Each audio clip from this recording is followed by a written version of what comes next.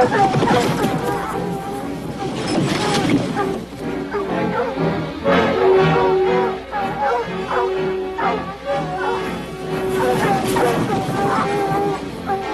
the cub safely in camp, Jim hurries to join us in the foothills, where El Tigre makes her first stand. She's not frightened of the dogs and could kill them if she could catch them.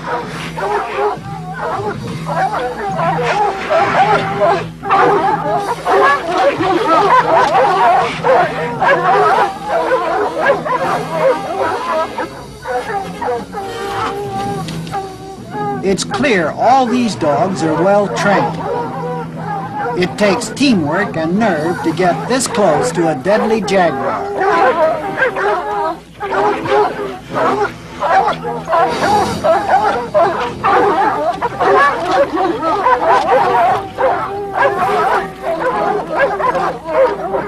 The dog's constant barking is annoying the cat.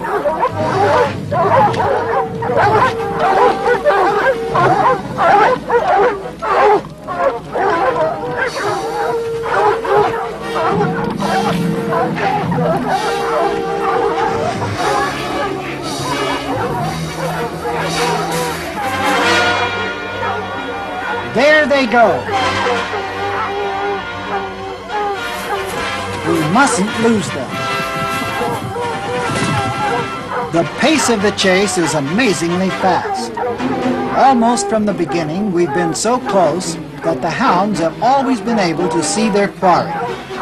Now, by pressing and giving her no time to relax, they can tire and maybe even corner her.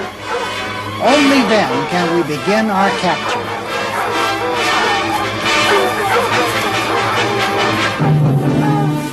The cat pauses to catch her breath, but John's dogs won't give her a moment's peace.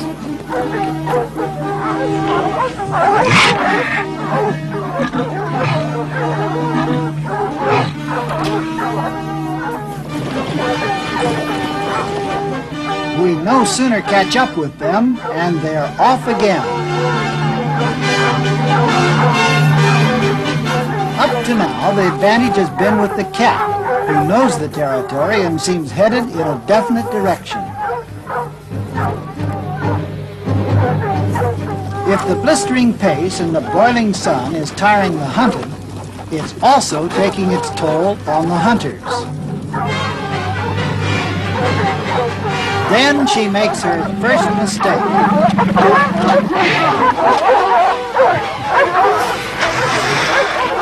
The dogs almost get her. We're right behind, and now we have the advantage. On the defensive, cat-like, she instinctively seeks the heights, a narrow ledge, but she can't retreat.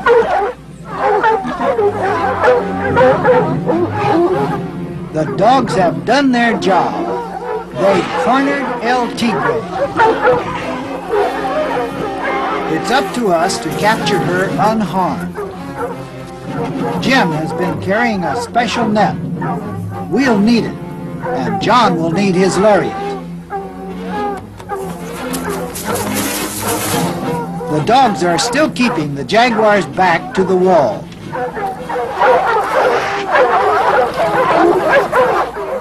Our best plan is for John to climb the rock above and try lassoing the cat.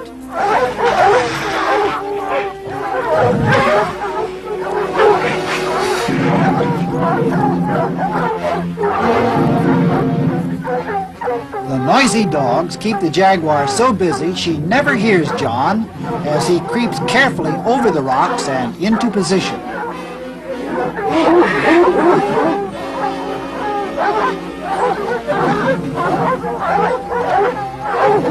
Our hounds keep the pressure on the cat as John tries again.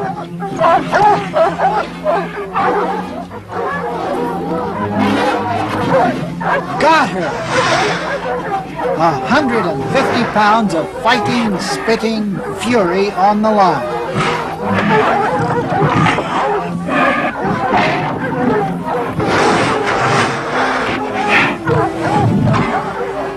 John Lilly keeps the lariat taut, allowing us to grab the dogs who could injure the jaguar while she's defenseless. Pulling off hunting dogs who've got their victim licked isn't easy, but Jim and I managed to get them all chained. Now for the difficult part. Our jaguar's roped, but she isn't captured yet. John must pull and lift her while we slide the capture net underneath.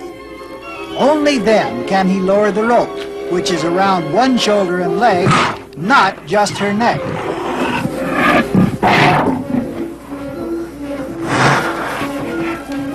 Now the biggest fight of all starts.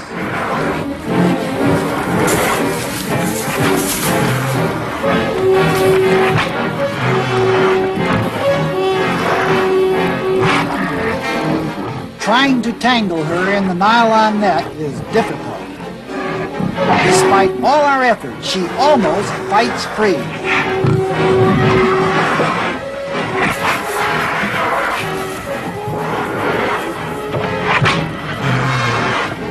When it seems she's finally entangled, she breaks out. Only by grabbing rope and throwing net can we stop her.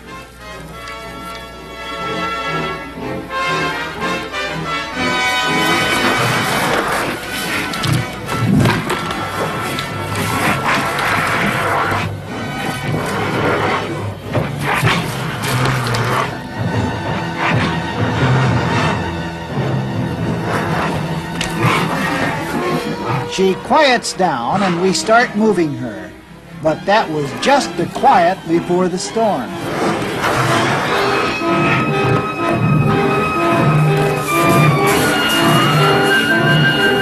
Now the battle's almost over. I must contact our base camp, leaving Jim to hold on to our prize. Soon she'll be joining her cub and both will be moved to a new territory. For that we'll need reinforcements who are standing by waiting for the good news that we've captured El Tigre alive and unharmed.